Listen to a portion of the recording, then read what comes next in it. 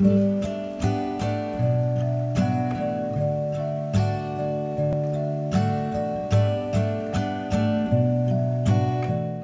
the detection dog for conservation, we are obviously renowned for the use of dogs to help protect wildlife, but we also test and develop different types of methodologies and technologies to enable our ability to find the animals. So at the core of what you do for conservation is, first and foremost, you have to be able to detect the animal you're trying to protect. Then you have to try and understand the animal you're trying to protect so that you can, develop strategies that are fitted to the animal and the population that you're trying to conserve. Detection dogs are just a great method to find all those animals that are quite good at hiding. And a lot of wildlife wants to hide because, that's how they survive. So we have currently 4 dogs and they all have their kind of superpower. They all have their specialty.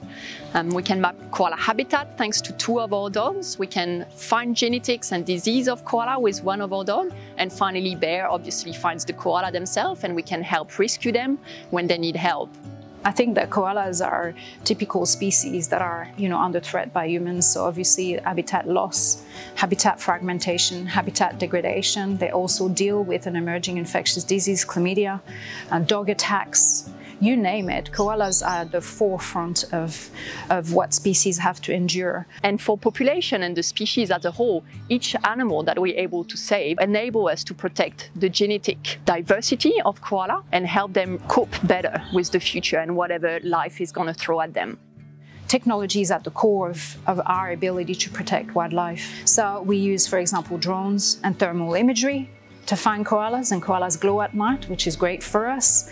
We also use GPS tracking devices. We are trialing Bluetooth devices as a way for phones and mobile phones in the community to engage with their koalas.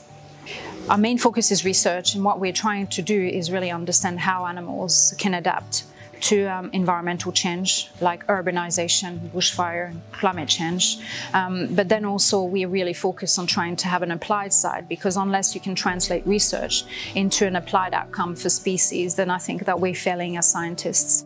So this is where the rescue comes in. This is where we work closely with state government and undertake environmental impact assessments. And the better we understand how we are impacting animals, the better we can protect them.